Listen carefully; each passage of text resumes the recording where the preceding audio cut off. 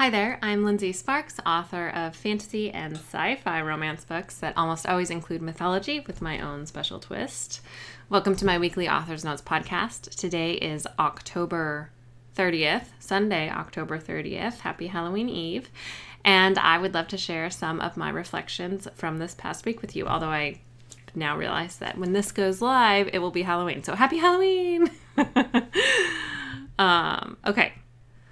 I'm a little bit late in starting to record this, so I am going to try to make this one not too long and try not to go too long. So there's always a chance it could just result in me just talking really, really fast. So if that's what happens, I apologize. I will try to enunciate clearly. I did want to let you know that I do have a couple deals and steals going on right now. So Inkwitch is currently free on all retailers. Yes, you can also get it by being a subscriber to my newsletter and gaining access to my subscriber library, my starter library. But for the next week, you can also get it on all the major ebook retailers for free. So that's fun. And the link for that is in the show notes. And then also fun, Legacy of the Lost and Fate of the Fallen, the audiobooks are currently on sale. Legacy of the Lost, not everywhere, not on Audible. So this is on Apple, Chirp, Nook, and Spotify. Legacy of the Lost is 99 cents and Fate of the Fallen is $4.99. So you can get the first two audiobooks in the Atlantis Legacy for $6. So that's a pretty good deal. And I mean, they're not short audiobooks, so definitely grab that if you like audio and you have not listened to them yet. Dana does a great job of narrating. They're really fun. Okay, yeah, so as I said, the starter library is always available for subscribers. You can get access to my ebooks and audiobooks, all the first books, not all the first books, but a bunch of my first books in series. You can get an ebook and audio for free. Okay, I do have a couple of announcements as well. So LP, Lindsey Pogue, and I are doing a cover reveal for World After tomorrow, which is today when this goes live, Monday, Halloween. So definitely take a gander at our social media, Instagram and Facebook for sure. She'll probably post something on TikTok. I'll try to post something on TikTok for the first time in months and months if I remember. I was planning on making a reel for Instagram, so if I make a reel for Instagram, I'll definitely post that video on TikTok as well. Also, but you guys, so silly. I'll just show you the cover here too. If you're on the video, you can see the cover. Ooh, right here for World After. I don't know if this is going to show up as backwards. It might. So anyway, there's the cover of World After. Yay! And then we're going to do the cover reveal of The Raven Queen, I believe the following week, like the end of, so not this coming Friday, but the following Friday. So in 2 Fridays, I think, is when we're doing the cover reveal for The Raven Queen. We did the covers for these 2 books for The Raven Queen and World After, specifically for them to look like they were part of a series. However, World After looks a little bit different. So The Raven Queen books and book 2 and 3 are going to look more like cohesively a series, but like the fonts are the same. The kind of general aesthetic is the same. But World After, because it's a prequel, we wanted it to look a little bit different. We also are redoing the ending series covers with the same designers. These are going to be the covers that are going to be on the 10th anniversary special editions, as well as just on the ebooks coming up. And those are also going to have the rebranded fonts, especially for the title. So all of those are updated or being updated. The 4 main books in the series are done, and now they're just working on Beginnings and World Before. So, yeah, lots of fun cover reveals coming up. Lots of fun cover reveals.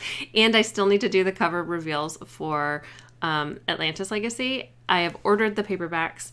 I wanted to wait until I received the paperbacks, kind of the same thing we're doing with World After, to actually do the cover reveal, kind of do a swap-a-roo on the camera.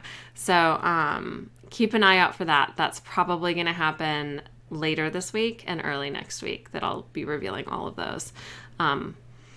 Okay, so November 1st is the other announcement. November 1st is the part 1 of the November Patreon drop for patrons or people who are interested in Patreon. On November 1st, I will be posting the 7th episode of season 1 of The Last Vampire Queen. This is a really steamy episode, so a good time to come in.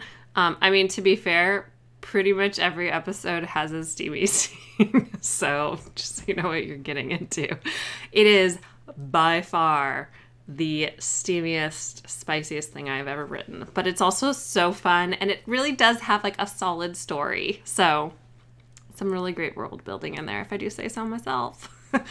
I do like to build a complex, semi-mystical world, so that is going on in there. That's coming out on November 1st in a couple days. And then also the Patron's Choice story, which this month is...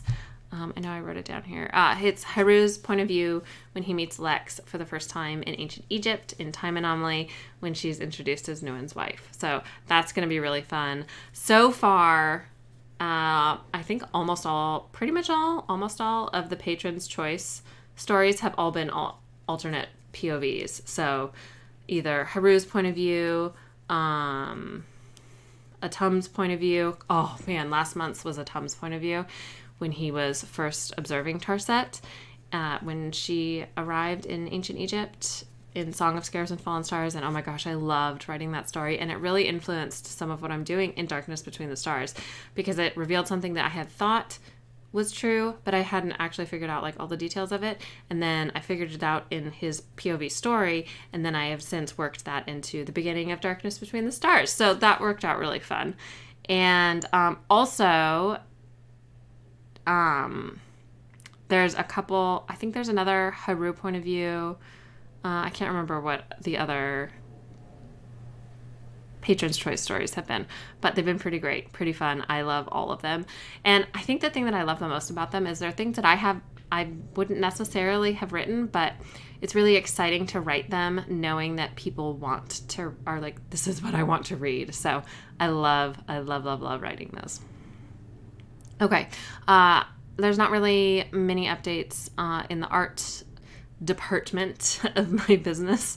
Other than for the AI art, last month I started, so I guess it doesn't count as like something I do every month yet, but last month I posted a poll in Patreon with a bunch of quotes from episode 6 of The Last Vampire Queen. And I had my patrons vote on which quote they wanted me to use in a prompt in Night Cafe, my preferred AI art generating platform. So I've been working on that for the past couple days, and I'm really excited with the final pieces that I have to show my patrons.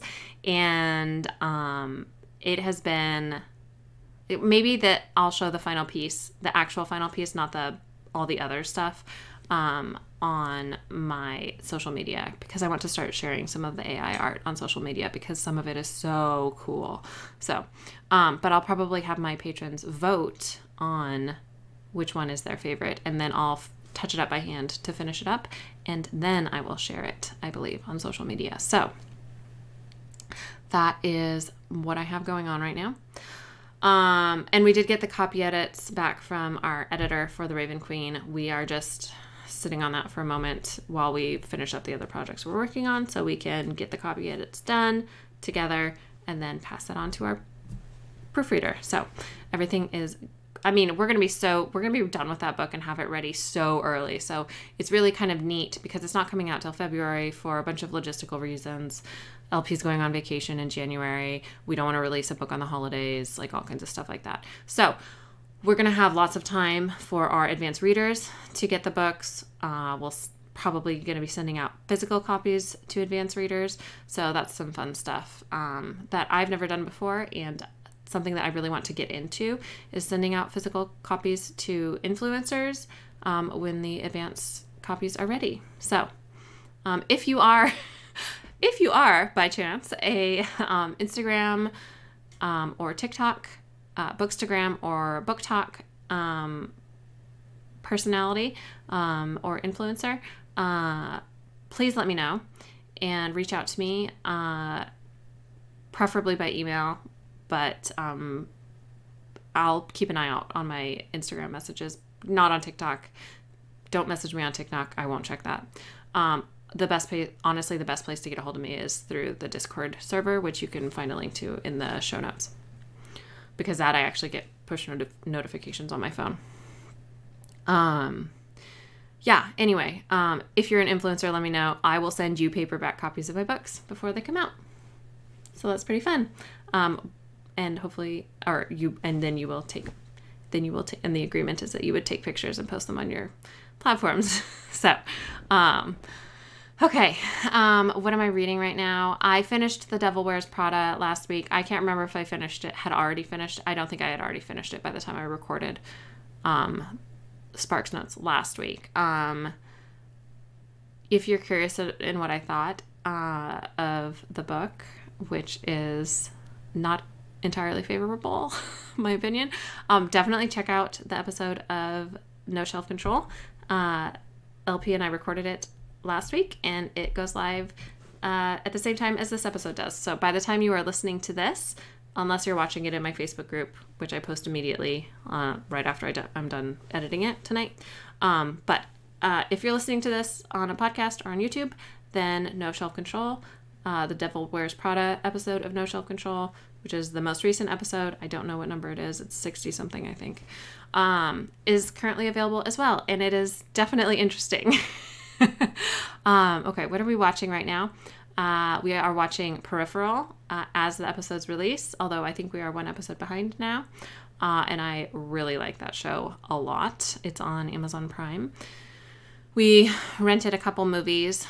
We rented Samaritan with Sylvester Stallone, and it was like a superhero, kind of cheesy.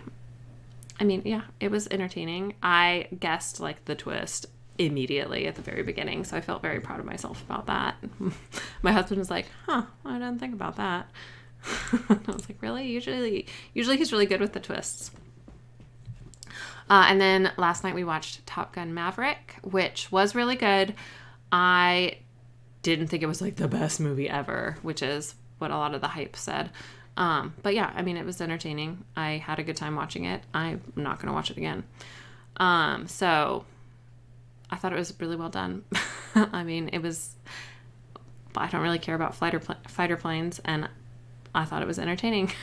So, okay, my high this week, I feel like I'm on a good writing streak, or good 2-week writing streak.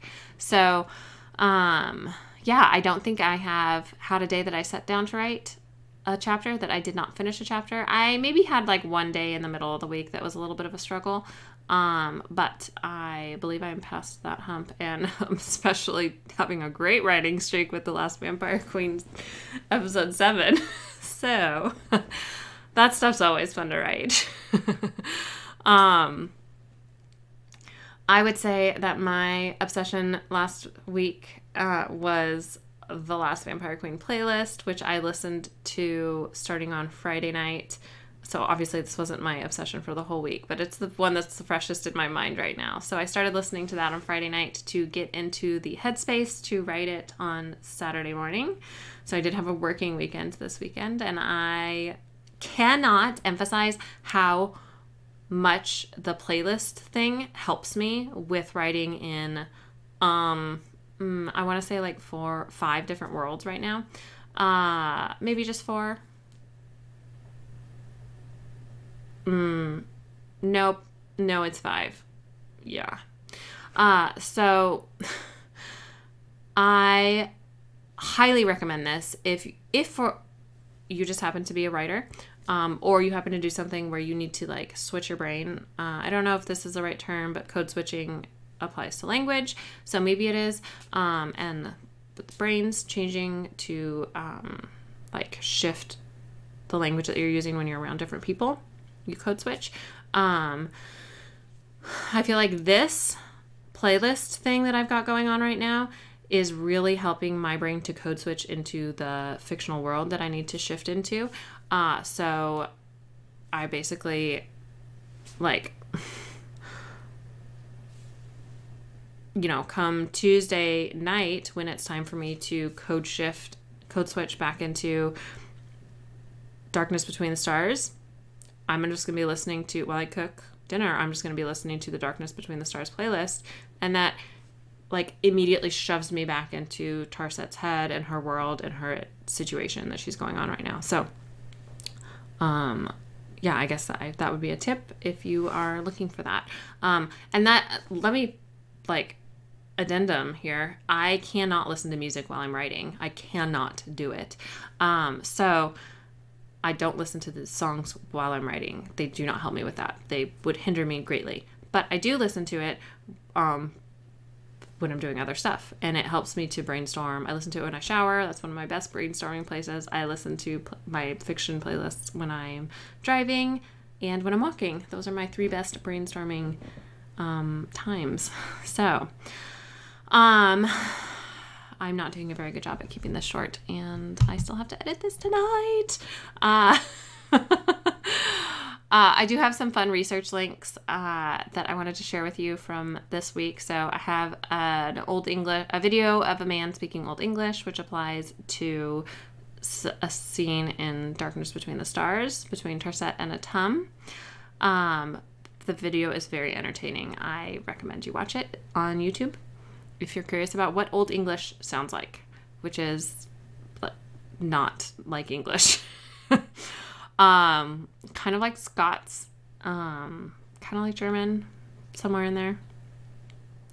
I also included a link for an article called "The Heartbreak Key" from Rolling Stone, and this was also part of Darkness Between the Star research, and apparently this is like kind of a controversial issue, but I wanted to figure out what was generally accepted as the saddest key that songs can be written in. So apparently D minor is the consensus. However, there are some people who say that is complete BS. So I'll let you decide. But that was an interesting article. And then also for The Last Vampire Queen, I've been researching some Gothic mansions and like Gothic Nouveau or whatever the actual term is, but like Gothic revival, I think is the term, architecture, and definitely look up Two Temple Place and look at the images, especially of the interior. It's stunning. So, but yeah, also just Google Gothic mansions and you can just drool over architecture for a little while. That's what I did. Okay, let's see here. My big goals.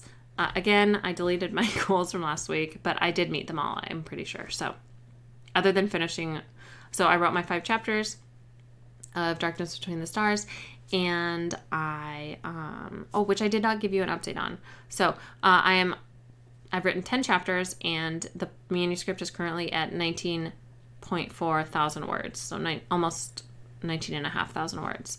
It's actually a little bit more than that because I didn't count what I've written of chapter 11, which I wrote the beginning of already. So let's say 19,500 thousand words, 19.5 thousand words. Yeah, and we have entered essentially Act 2, the very, very beginning. We're at the turning point, the break into 2 at that point. So my big goals for this week are to write and post The Last Vampire Queen Season 1, Episode 7, and the Patron's Choice story, which is Heru's point of view of when he first meets Lex when she arrives in ancient Egypt in Time Anomaly. So those are going to be really fun. I'm really excited to share Season 1, Episode 7 of The Last Vampire Queen with patrons. I really like it. And then I'm really excited just to write the Patron's Choice story, so I know I'm going to be excited to share that one. So those are coming out on November 1st, and the link to the Patreon is in the show notes, and the link there's a link to like the like index post that has all of the stories that are available, and it also includes stories that are marked as public that you can read without being a patron. So there are, like, the first episode of The Last Vampire Queen you can read. The first episode of, I think the first episode, maybe, no, just the first episode of The Last Vampire Queen and the first episode of, there's a censored version of the first episode of All World Online Looking Glass, because it got a little bit racy at the end. So you can read both of those, and I think there's a couple other things that you can read for free to see if you're interested in subscribing. Okay, so what are my other big goals for this week? I need to write just 3 chapters of Darkness Between the Stars, because I'm not actually starting to write that until Wednesday, because I will be finishing up Patreon stuff on Monday and Tuesday. And I'm currently on a 1 chapter a day goal, unless I fall behind, and then I'll have to add more stuff. And then the World After cover reveal, which should be live when you are hearing this, or shortly after. So not if it's like super early. I still have to like take the pictures and record the posts and stuff. So, but that will be on Halloween, tomorrow/today, whenever you are watching / hearing this.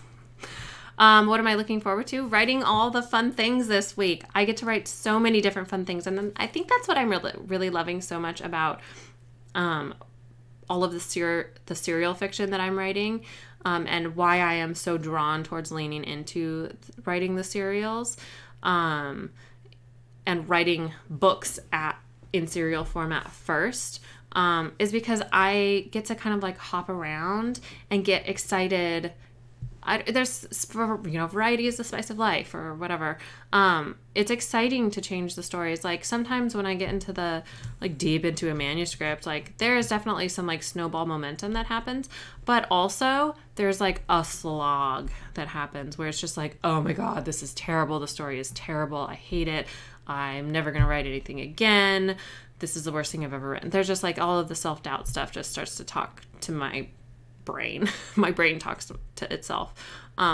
And this method, or this like serialization process, seems to avoid it. Like I am still so excited about The Last Vampire Queen, and I am near the end of when it's going to be, like where it's going to be for the end of a book. There's probably 2 to 3 more episodes. So 7, 8, 9. So it's like going to be 9 or 10 episodes, I think, for season 1. So book 1. And I'm like more excited than ever. I think like I've had so many like inspiration muse strikes the last few days about where that story is going, both for the end of season 1 and also for season 2, and some other reveals that are going to happen later. So I think that something that's really special and that I'm really enjoying about the serialization process and switching between projects to do an episode at a time and just alternating is that it gives my brain some time to like marinate in the background on the story, or for the story to marinate in the background of my mind, and to come up with the coolest, best, most interesting and exciting options for what can happen next to the characters and the plot and the world building and all of the good, fun, juicy stuff. So I don't know. I really enjoy it. I definitely think, serialization is definitely the way that I'm leaning towards. It's not going to change anything in terms of like what readers get to see on the book end of things, on the back end. Like by the back end, I guess forward facing end is more of an appropriate term, but like books will get published as normal. They'll get edited. They'll get proofread. They'll go on all the platforms. Amazon, Barnes & Noble, Kobo, all the places. They'll become audiobooks. But before that, they'll be available to my patrons on Patreon. And I'm really excited about that. I get a huge rush from the feedback from patrons and how excited they are about reading the stories right after I write them. Like right when I am so excited about the story itself, not 3, 4, 5 months later after I've already moved on from that story. Like by the time it's gone through copy edits and proofreading, I am out of it. And I'm passionate about something else. But now I get to share the thing that I'm passionate about, right now, that is my current obsession. I get to share it immediately. And so for me, that is really special. And I'm really, obviously I'm getting super excited right now just as I'm talking about it. So if you haven't already checked out my Patreon, definitely do. I'm only going to be adding more stuff to it as time goes on, and eventually you will be able to read every single thing that I am writing as I am writing it, and you won't even need to wait until it goes through all of the back-end processing, behind-the-scenes processing of copy edits and revisions and all of that stuff. If you want to know what's going to happen in the story next, that is the way to do it. And I think last week I announced that I have a new tier on Patreon, which is for this tier 3. The subscribers to that tier are currently reading Darkness Between the Stars. Like, they have read all 10 chapters that I've written. So if that sounds like something that's fun to you, maybe check that out. Yeah, so I guess that's it for me this week. That was kind of a lot. I said I wanted to keep this short, and I did the opposite. So I need to go. I hope you have a great week. I will chat with you on Sunday. Until then, happy reading.